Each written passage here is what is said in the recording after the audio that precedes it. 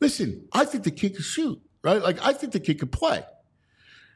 The reason why the board is the most absurd thing by drafting by the board in the NBA as opposed to the NFL, where you have 22 positions that you need to fill, and Right. not including special teams, is you got to fit. You need fit on your team, especially a team like the Sixers who are trying to win now. Like, you're trying to build a team now to win. So if you just go, listen, I think the kid can play. I think the kid, maybe he's a winner. I don't know, right? I don't think he's a point guard. I think he's more of a two guard than a point guard. I think the kid can shoot the lights out. And if he can get off the shot, then God bless. He can really maybe fill it up. But the problem is, again, you have Maxey. And you can't convince me that you can play the two. Even Morey said, well, they're not going to play together at the same time. So now let's fast forward to the playoffs. Okay, Right. well, Maxey's going to play 44 minutes plus in the playoffs. So where does that leave your number one pick? Yeah. And when you talk about fit, that's where we go to the Dalton Connect part of it, where he just continued to fall. He's 6'5".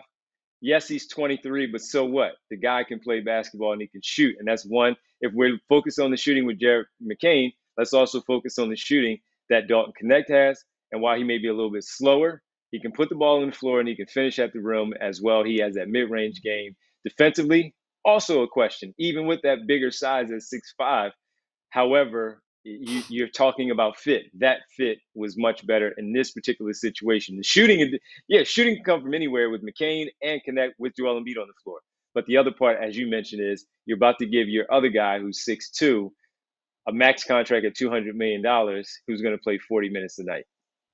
Exactly. And I look at Connect and I go, you know what? He's a tremendous athlete. He's a kid that, I mean, you see him sky, like he can move. He can get up. Right? And then you look at 8 at Tennessee. I don't care he's 23 like you. I look at him and I go, at Tennessee, he was their best player. He got blitzed every night. And he's still dropping 30 a game. Like, are you kidding me? Like, give me the kid that got blitzed at big time college basketball and still found a way to score. That translates to the league, especially for a team that needs to win now. Like, listen, we got no patience. You're a Sixer fan. You're done. You're at your limit. This is it. The glass is full. There's no more patience. You got to build a team that can win now, compete now. And God bless the kid, right, McCain, but he's not a fit. Yeah, it's a tough fit, and it's going to be a tough sell. It's really going to be difficult. And sure, look, he's going to go to Summer League, and he's going to go out there, and he's probably going to drop around 16 to 20 on average for this basketball team, right? He's going to show some really good things. But how's that going to translate to the NBA and fitting next to Tyrese Maxey? Because Maxey's not going to be out there on the floor. Sure, he might be out there with Turk Smith and give you a little bit to look at. However, when it gets to coming here, training camp, preseason, he may do some things. How's he going to get on the floor and be an impactful player on the floor because there are going to be times where you want to see, all right, you drafted the kid. He's on this team. Let me see. You put him out there with your best players and see how it works out. And then you might get your answer, and it may not be the answer that you like. Well, let me ask you this. Is there a way that is there a trade in the works? Because the other aspect is you only have a finite amount of assets to build your team to win now. Yes. Morey's not dumb, all right? He knows he's got limited assets, and to waste one of those assets on a kid that doesn't fit or using him as a part-time role doesn't make sense. I'm shocked they didn't trade the pick. Forget about Connect. I'm shocked they didn't trade the pick when they had a chance. Like, I guess they didn't get any offers. But could there still be a trade that's about to pop? I'm giving them till Monday to see what this thing kind of look like. Well, yeah, Sunday it starts. Free agency, 6 p.m. So we'll see about that one. But yeah, there's a possibility. As you know, there's a possibility of that. And we have leaned more towards the Brandon Ingram name because of everybody else that is now falling off the board.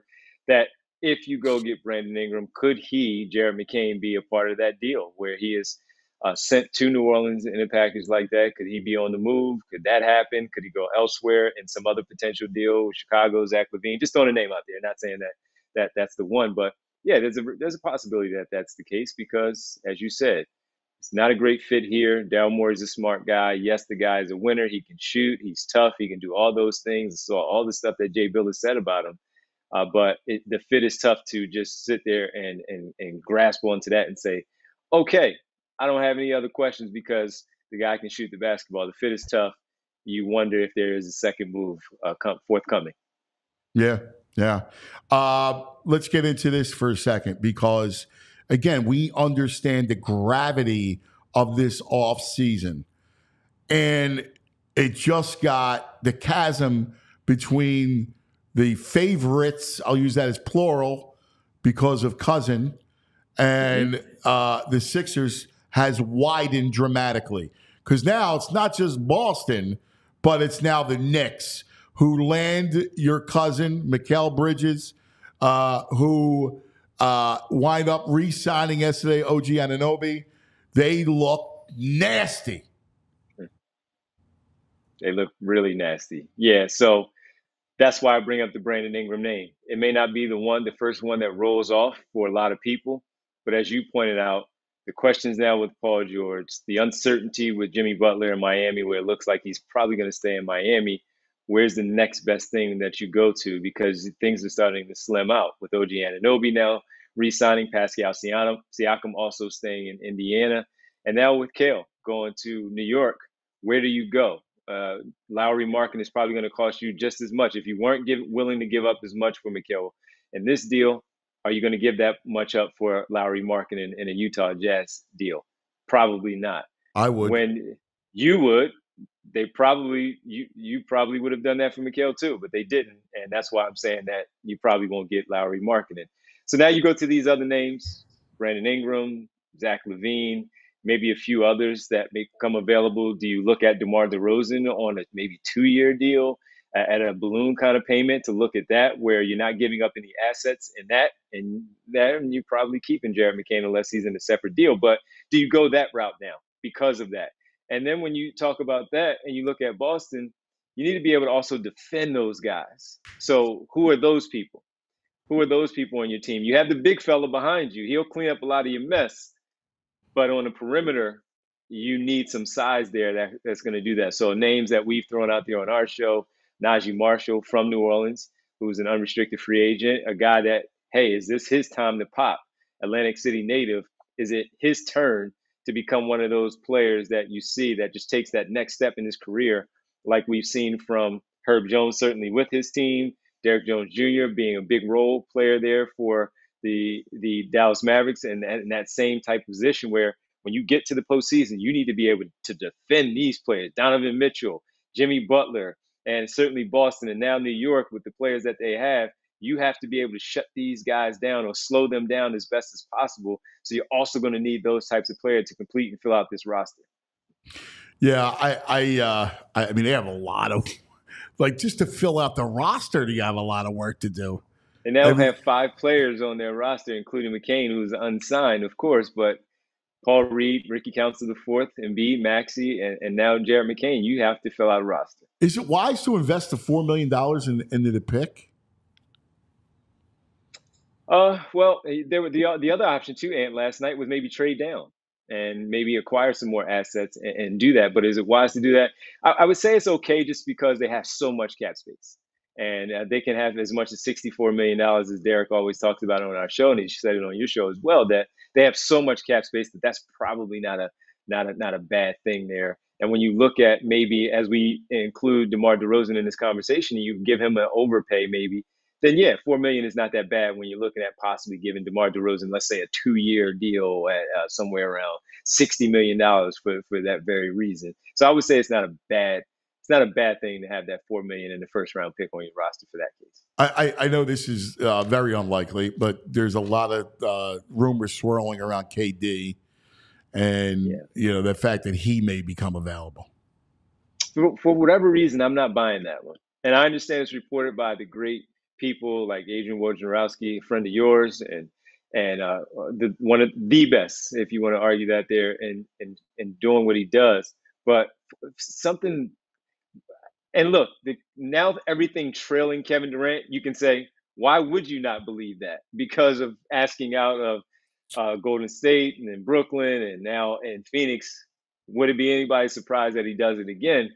But the relationship he has with Ime Udoka from their time together in Brooklyn for that short time before Udoka took over in Boston, so that's real. And the fact that he does move on, that's real. But I just don't see it. And Matt Ishbia doing everything that he did to put that team together, he's not getting rid of Kevin Durant right now, in my opinion.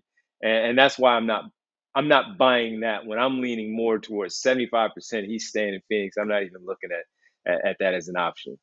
Yeah. I could be wrong, but I'm just not. Listen, I kind of feel it. I feel it's highly unlikely to. That's why I prefaced it, but that is kind of making the rounds. So we had to bring it up. The other aspect is you mentioned DeRozan. Somebody else told me go, Klay Thompson, like to get which,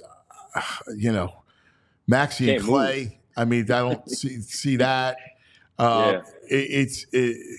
It's a lot of slim pickings is kind of where we're at, like and how you do it. And then it comes back to the other thing, like how long can you wait for Embiid? Like how many times can you punt down the road when it just doesn't make sense to do that with Joel and his age?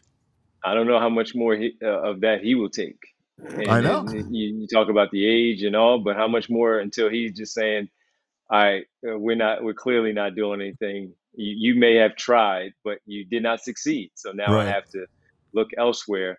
So that is the question. And you look at them and you say their window really, and even with Maxey and the pathway that he has for so many years, you're really looking at 2 to 3 years with Joel Embiid and trying to win right now. So if you're trying to do that, you really have to make sure that you absolutely get this done this summer. When you put everything together the way that you did last offseason, didn't do much at the deadline, getting Buddy Hield, yes, but it was all about cap flexibility this summer. Summer is here. DeRozan, all right, that's great, but Anunoby, Bridges, Siakam, off the board. Denny Avdia, who was a name that we talked about that was really interesting on a really good contract in Washington, unsure if they would even look to move him. He goes for pick 14 and Malcolm Brogdon and dude, I got to tell you, like that's the kind of player they need. Yes. So why were you not? Now you don't have the player on your roster to match like Malcolm Brogdon in terms of the salary. Maybe it was Paul Reed. I don't know, but you got to get involved in that. That's a nice one. And that may not have been the splash, but that's just a piece to start things off. But listen, that's how you build a team. Like we talk about with the Knicks, like how they built it, Boston, and they built it. He's one of those players that is a good role player. Like that's the kind of player you want. Yeah. So things are starting to fall off the board. And when you do that, when you have that, you have to go do something. Now, you just wonder when you do something, you're in kind of panic mode and you're just going out there to do something just to do it. Are you going to put yourself in a bad spot? Now, you do have Maxey and Embiid. So anytime you have those two, you're going to win games. Now, the question is, are you going to be able to build the right people? Is DeRozan the right fit? I like him more than Kyle and Derek do on the show. I like him a little bit more. And, of course, that's a lot of the three-point value and the fact that he lives in the same area that Joel Embiid does in that mid-range area. So how would that work together? But my thing is always, hey, guys have never played with a player like Joel Embiid at that size. So he'll create a lot of opportunities for you. So I'm more intrigued by that. Certainly the Brandon Ingram piece, not as much the Zach LaVine side of things. You mentioned Klay Thompson. He can't move. So I don't know how I would get on board with that one, even with the shooting. Again, Embiid is different than even Steph just because of the fact that you're talking about a low post player that's going to command a lot of attention. The ball swings to you, you're going to get some good looks. But, man, they're running out of names unless there's something that we just don't know about yet. I keep hoping that that's it. Go ahead, Greg. I mean, Devon, you know way more than probably all of us combined. Do you have any hope, knowing the current landscape, that there are moves possible that can keep them competitive and get them past the second round of the playoffs? Well, again, VG, they're always going to be competitive because of Embiid and Maxey. Even when you've had other guys, and 50 is the standard with this team in terms of the regular season. To your point, that second round is always their plateau. They cap at that second round. That's where the other stuff comes into play. But then we go back, and then you start making me think and go back to when me and Ant would be yelling at each other about Game 6 and 20 into 23 playoffs, because we speak about Tobias Harris and DeAnthony Melton, George Niang, all these players on the roster, and you had James Harden not playing all that great, but he won you 2 games in that Boston series, getting past that second round when they should have done that. So I say that and bring it all the way back to that, because depending on what this roster looks like, those two are the ones that are going to spearhead the whole thing. And you have a good coaching nurse, and if you believe in him to do what we think he is as good at, then they should still be able to be in that contention, even with the improvement with New York, maybe even somebody like Cleveland, where they have a new coach, and Kenny Atkinson, that get the best out of them, where you look at this Sixer team and say, whatever they build out, because let's go back to even this season. When DeAnthony Melton was healthy, they had a top 5 offensive rating in the NBA. Top 5. And that's DeAnthony Melton out there on the floor with Nick Batum. So your offensive players are Tobias Harris, Tyrese Maxey, and Joel Embiid. So if you put those right pieces around, and Daryl Morey is able to go out there and find the right fits and bring back some of the Sixers that were on last season's roster, I would say yes. But again, we just haven't seen it yet. And some of the players that we liked are now in other uniforms, and you thought that they would have a chance to do that. So I would say yes, but it's hard because, as Anthony said, your patience is now up to here. Right. And that's tough to convince others that is in fact the case. What's your confidence level with Morey right now? That's a tough one, man. Because why were you unable to go get Alex Caruso? I have no confidence in him right now. Yeah, because why were you unable to go get Alex what has he Caruso? done? Listen, I love the guy, right? I go, all right, let's see what he can do. Let's see what he can do. I gave him the benefit of the doubt with Harden, and he got saddled 100%. With Ben Simmons, right? The whole thing. He made the right move with Harden by not giving him a long-term deal. But this past trade deadline, he didn't do anything. He wasn't proactive that way. He waited till the end of what's happened now, and he has till Monday, in my eyes, or Sunday night. We all silly like the mayor.